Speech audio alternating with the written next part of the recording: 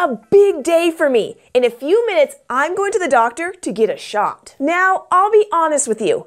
Getting shots is not my favorite thing. I remember the last time I had a shot. It kind of hurt a little, like a pinch. But I also remember that a good thing to do when I'm afraid of something is to try and learn more about it. And I thought I'd share what I learned about shots with you. You probably already know that germs, like the ones that cause colds or the flu, can make you feel pretty yucky. But some kinds of germs can make people very, very sick, like the ones that cause diseases such as measles and polio. These diseases can be dangerous, and they did make a lot of people sick a long time ago. But scientists and doctors put a lot of work into finding ways to keep people from getting these diseases. And after a lot of work, they invented what we call vaccines. A vaccine is something that you put into your body that helps keep you from getting a disease. And the actual shot, that's called a vaccination. So what's in the vaccine that helps protect you from getting a disease? Believe it or not, germs. A vaccine actually contains little bits of germs. It might seem kind of weird that you're trying to keep from getting sick by putting germs inside your body,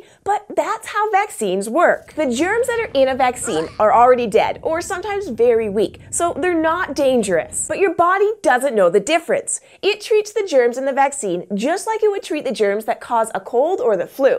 It tries to attack and destroy them. While your body is fighting the germ that's in the vaccine, it's also making special little particles that will help your body fight off the germ if it gets into your body again. It's kind of like your body is practicing. Maybe you practice a sport or a musical instrument to get ready for a game or a concert. Well, when your body attacks the dead or weak germs that are in a vaccine, it's getting itself ready for the germs that can really make you sick. Because of all this practice, your body will probably be able to fight off the germs before they can cause a disease. Now, a vaccine doesn't protect you from every kind of germ.